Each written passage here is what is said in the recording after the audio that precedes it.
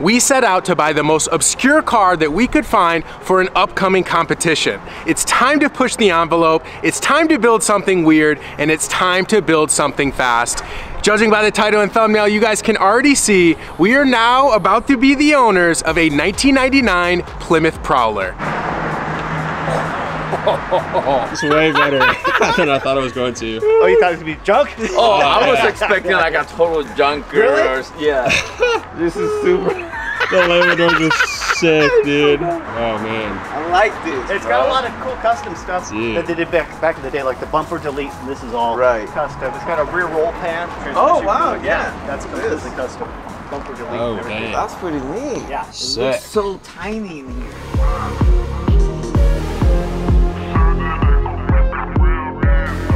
Alright, wanna give it a crank? You wanna try? Yeah, see what happens. Alright, so we replaced the battery, still didn't start. The seller said that he's been having issues with the ignition column, so he actually bought a whole new one, and it's right there, which he's gonna provide to us. So hopefully with that we'll be able to get the starter, but at the end of the day it doesn't matter because the whole entire powertrain is leaving the area, right? We're taking everything here off and we're replacing it with everything, all new stuff and amazing, good racing parts. So car looks mad. It's time to push this thing up on the trailer, get it tied down, get back to the shop and show the boys.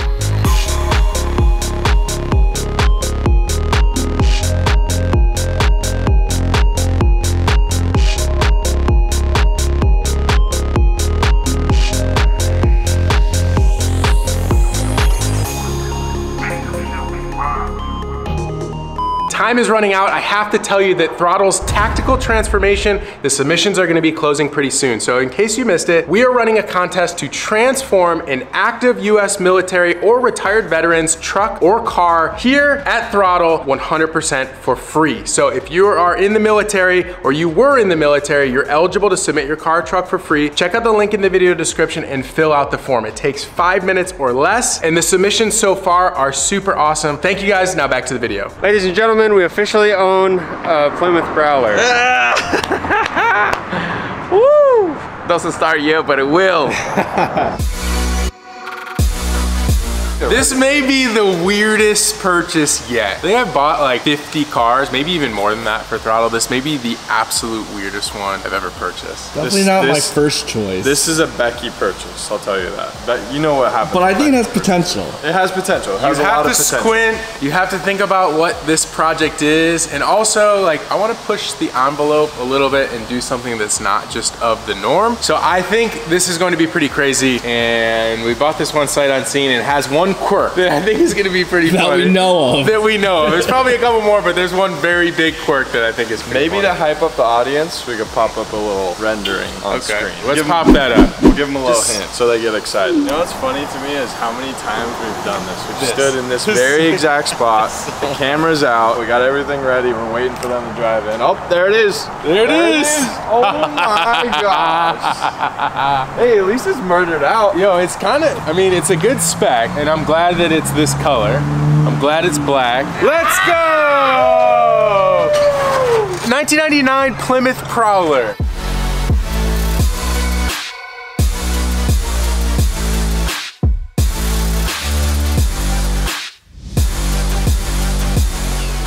Prowler, baby. My God. When's the last time you guys have seen one of these? What is this thing? I don't think I've ever even seen the inside of one of these things. Dude, I've never cared for these cars. Wow. wait. No way! I thought it was a Prowler, not a Lamborghini. It's a Lambo. I told you it had one quirk. It's the Lauer. Oh my God, this is the weirdest car ever. It's so You have to sit in it. You have to sit. You'd hop in. You have to sit in it. No, the car's in good shape. The car's in pretty good shape. This is just super weird. It is weird. What a weird You fit in car. there? It's like a little It's Miata. very small. Where did Towards you? It is tight. In Oh, at least the It's got steering a little wheel moves, though. tachometer right here. It's like a odometer gauge pod. It is odometer.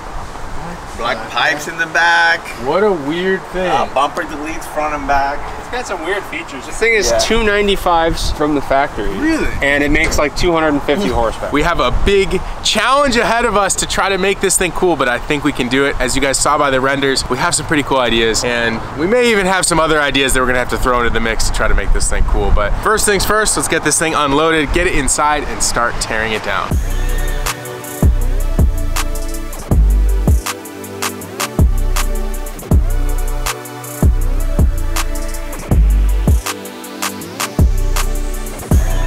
We got the Prowler up under the rack, and this is definitely a really funky car. A lot of really interesting things that we're noticing. So like the whole front suspension is pretty wild. So this is the sway bar. It's literally like that long. Super weird setup, whole cantilever suspension, which is really cool. The engine does spin, which is good. So I put a socket on it, it does spin, which is a good sign. We do have some oil leaks, and this thing's gonna come out anyway, so it doesn't matter. But this also has like a torque tube setup, kind of like a C6, where it comes off the back. I think the converter's back here, I'm not 100% sure. And then it goes to pretty much the drive shaft, and then the transmission's back here, which is really weird. This thing's also leaking a lot of fluid. So this car does have an aluminum frame, and it doesn't have like a bolt-in subframe. All the control arms mount off of the actual frame of the car, which is really interesting. So this is gonna be a really weird car to build, I think, but it's gonna be a lot of fun. Also, it's a body on frame, which is kind of cool. I thought it was totally going to be a unibody, but it's not. So definitely a really weird car and kind of cool. So looking forward to tearing into this thing and learning more about it, start playing with it. So when we tried to start it,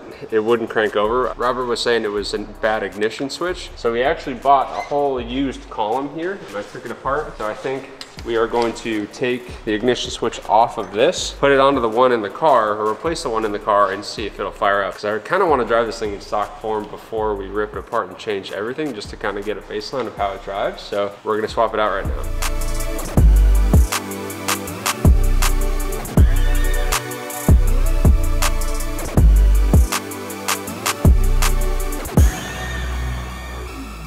So I've been trying to get the Prowler fired up. It's not looking good. Can't get the starter relay to work. Fuel pump relay is not kicking on. I tried jumping into the ECU. ECU is not powering up. So it would have been really fun to get this thing fired up, running, and drive around before we stripped it all down and build what we're gonna build. Unfortunately, it's just not gonna happen. It's not worth the time and the effort to fix it, get it working correctly. We're gonna start stripping the car down instead. We're gonna rip the engine out, the transmission out, all the suspension is coming out, everything is getting stripped. Let's get this thing torn down.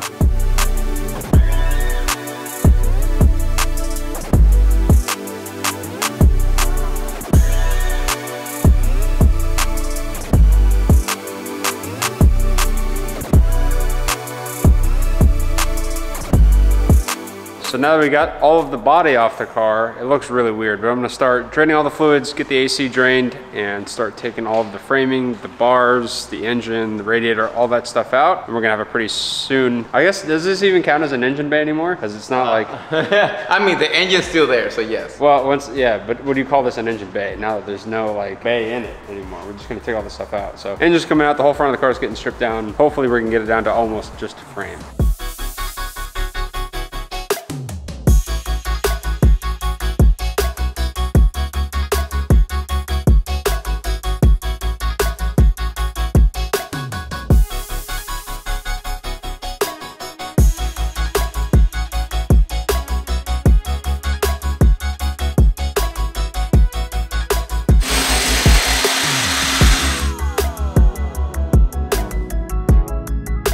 So I'm gonna be removing the drive shaft out the way, which is right in between the transmission and the engine. And once I get that off, we'll be able to get one more motor mount, which is being blocked by the drive shaft. Once that's done, we'll be able to strap the engine down to the engine hoist, and we'll be able to remove it.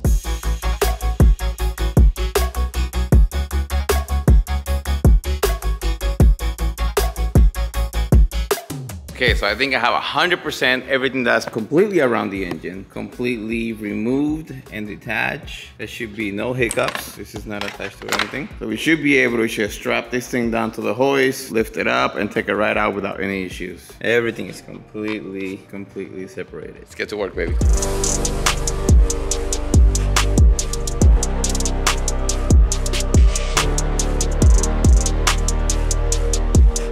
Ricky got the engine out completely, which is good, and he started stripping the rear end. So now we're gonna work on getting this weird transaxle setup out in the back. We're gonna grab the cooler off, take some of these braces off, and then we're gonna go for the axles, get the axles out, and then see how much of a pain it is to drop this rear transmission.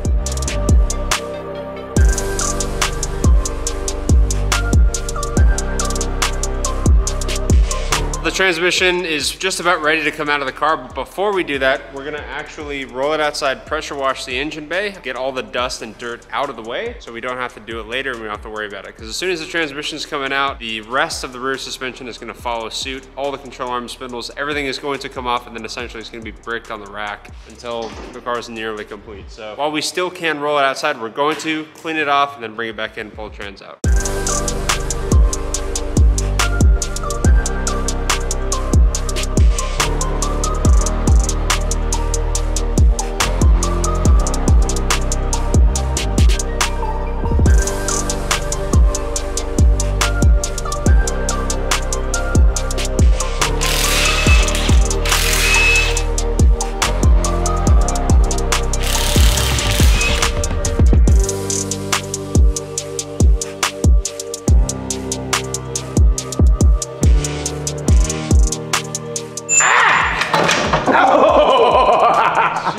That's not good.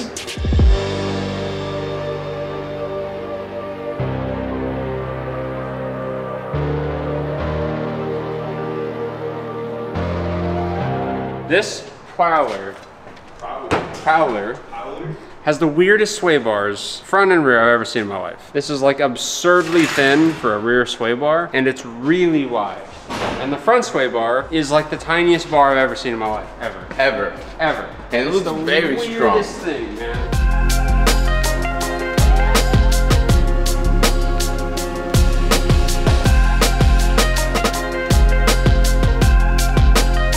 Now that all of the huge components of the powertrain is out, which is the engine, transmission, rear suspension, all that stuff, now we're gonna start tackling all of the minor, smaller things, getting the wiring harnesses out, getting the brakes off, all the evap stuff we're not gonna be using, things in the engine bay. We are definitely 100% gonna have to modify the transmission tunnel list to get the new engine and transmission package to fit, and we have brake lines running across the little X brace in the engine bay that we're probably gonna have to modify, so we're gonna take those out, and just kind of general cleanup. All the stuff we're not gonna be using in the car is just gonna be coming out. We want this thing to be light and quick and fun to drive. So we're gonna take all that stuff out, and now it's just gonna be a whole bunch of little things essentially, and then pretty soon we'll be done stripping the car and ready for a new powertrain to show up.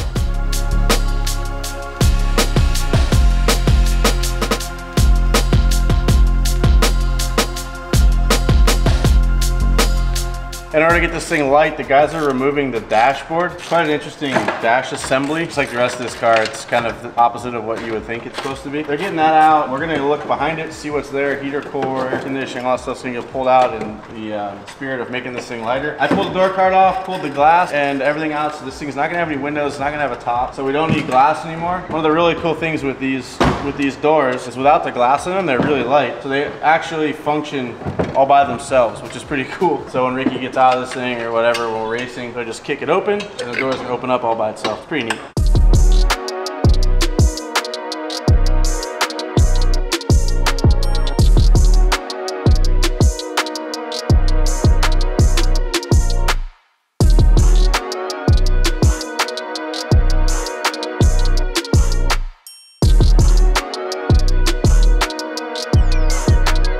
The Prowler is completely stripped down. All the terrible parts are off the car, which is good. Which is pretty much everything? Yeah, pretty much 90% of it. So now we're gonna start rebuilding this thing. Does that mean all the terrible parts are off, or the car was just terrible in general? Undecided yet, but all the really junk parts are out of the car. Everything's on the ground. We threw it on the ground in front of the car like we always do, and now we're gonna have to clean it up. But the better part is the car is ready to receive an epic new powertrain. Yeah. Thank you guys so much for watching. As always, don't forget to like, comment, subscribe, and we'll see you guys in the next episode.